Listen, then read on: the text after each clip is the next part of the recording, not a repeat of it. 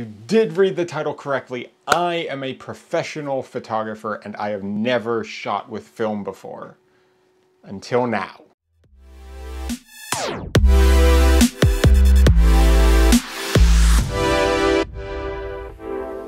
What is going on, everybody? If you're new around here, my name is Finn Badgley. I'm a commercial fashion, portrait photographer, and all-around content creator. And today I'm showing you my journey of shooting film photography for the first time. Now, this has been a video that I have teased in quite a few videos over the past year, pretty much. I started shooting film at the beginning of 2021, and I just basically shot a bunch of rolls of film and didn't have them processed until recently. And now that I've got all the photos back, I'm gonna share not only the images, but also the process of it all with you, so that way you can see what it's like for somebody who's been a professional photographer for multiple years using film for the first time.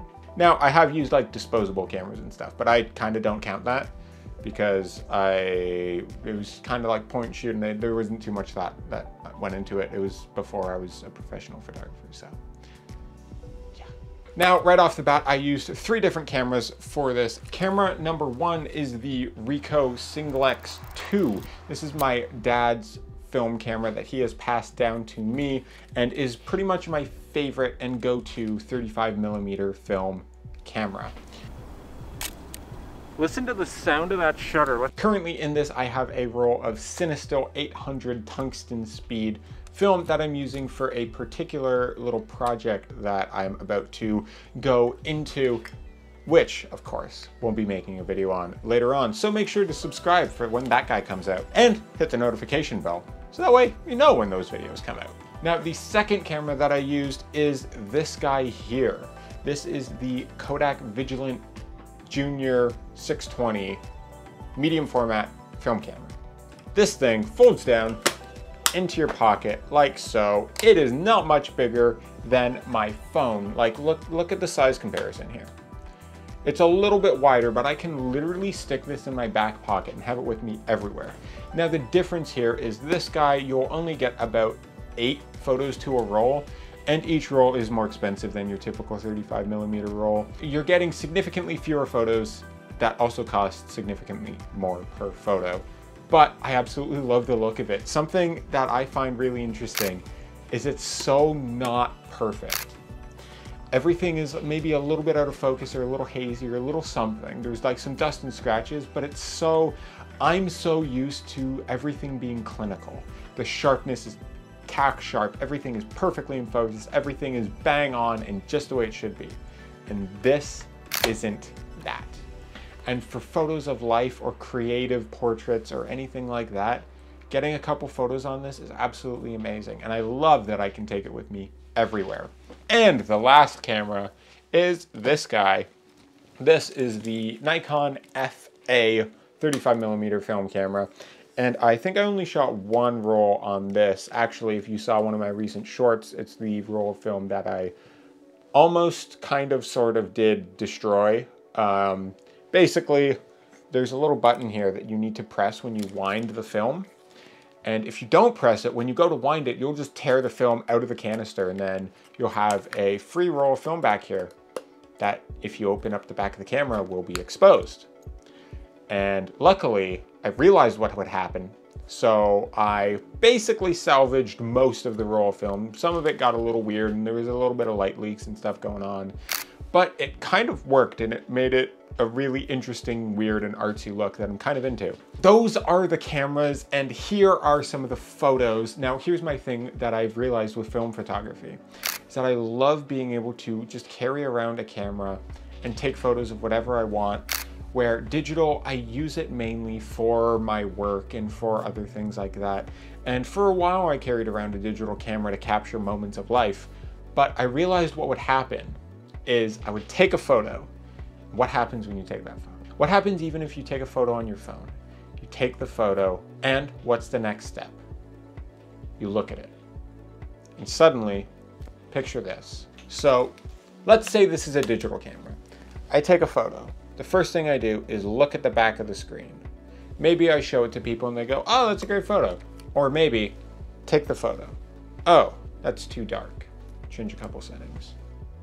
Oh, that one's not in focus. Oh. You keep doing this the whole time for a couple minutes and it takes you out of the moment. That's not what I want to do. I've really been making an effort to be more present with the people in my life, and film photography is actually a way that I've been able to do that. Because what happens if you take a film photo? Click. There's nothing to look at here. There's no screen to take you out of that moment. So for me, I take the photo and that's it. Sure, I can wind it and take another one if I want, but you take the photo and you're back in that moment immediately. It keeps you present, it keeps you in the moment. And I love that about it. It's something that I can take a couple extra film photos whenever I'm on a photo shoot, just to have like a cool film shot that is of this dope look. And maybe I can compare, oh, this is what the film shot looks like, this is what the digital photo looks like. Actually, I'm gonna be doing a bit of an experiment with this. I've started shooting a bunch of Portra 400 and I want to kind of make a couple Lightroom presets that are very similar to that. Lightroom, Capture One, any kind of editing software, just dial it in to really get that film look for some of the photos that I make, because I feel like it's a really interesting look and I'd like to be able to recreate that. So this is a good way to do that. Just take a couple film shots whenever you're on a shoot and compare them with your digital photos and then try to get them pretty close. You do that long enough and you can pretty much dial in your settings so when you're in the edit, you can get it right bang on for how it'll look. And if I do that, maybe, just maybe, I'll show you the preset. We'll see. We'll see. Now, the other thing too is it's very unintimidating. And taking some photos, this isn't super intimidating. Now, this on the other hand is. Now, granted, there are smaller lenses you can get for digital cameras, and you can use stuff like the Fuji X100V, whatever the name of it is. I'll put the right name of it here.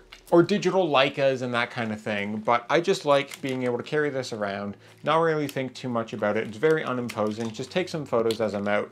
Actually, oddly enough, I was walking around, and because this just kind of looks interesting, there was a guy who is a model and actor, musician, etc., who saw the camera and was like, hey, you take photos? I was like, yeah, you have a dope outfit. He's like, cool, want to take some photos? So we did. We had an impromptu photo shoot and we made connections through me just having a camera on me. And me wanting to take more photos in general of life, having a film camera is a great way to do that. And it's already made me more connections in my life and is really enriched that. And now I have these beautiful memories that I can look back on. And it's not something that's going to be all weird because I took it on a phone that it's super dark and the quality is not going to be as great. And it's not going to be absolutely perfect because I took it on a DSLR or a mirrorless camera and I took 10 shots to get the perfect one. I just pull it out, take the photo, and it is what it is. And if it doesn't look great, that's okay. The moment still exists and it's immortalized forever. And that's really a great thing. It's also so great to have these moments and then wait weeks or months, get your film processed, and then have it scanned, and then send your friends the photos of when you were hanging out or whatever. And they get so pumped on them because they forgot you were even taking photos. Why? Because you were so present in the moment. And then they look at them and they're like, these are so great. Now, also this film journey for these 6 rolls that I shot has been an interesting one because at the time I was actually in a relationship with somebody and then that kind of fell apart and what have you. But I started the process of this in that, and this has been a interesting way to document how that journey happened, how we kind of fell apart and now where I am now in life. It's a great way to really have a timeline of your life and remember all these moments. Some of them that you do want to remember, some of them that may hurt a little bit to remember, but they're memories nonetheless. And it's such an incredible thing to share with people. And honestly, thank you for letting me share it with you today. It's something that is so beautiful. And if you've been on the fence about getting into film photography, maybe just try it. Pick up a film camera, pick up some film. Doesn't have to be anything special. Doesn't have to be Portra 400. It can be just your regular standard film of any kind. Whatever film stock is the cheapest at Walmart or something. Just try it out. You never know what can happen. I was actually against film for a couple years, and that's why it took me a while to get into it. I thought it was too expensive, which it is expensive. And I thought it was, why would I do that when I can just take a photo immediately on digital and take 10 a second if I feel like it? But there's something about it. It feels really honest and true. And this might be me sounding like a pretentious artist, but there's something really real about it. And I love capturing my life on film and being able to share it with all of you. With all that said, thank you for watching and indulging me, a professional photographer, shooting film for the first time.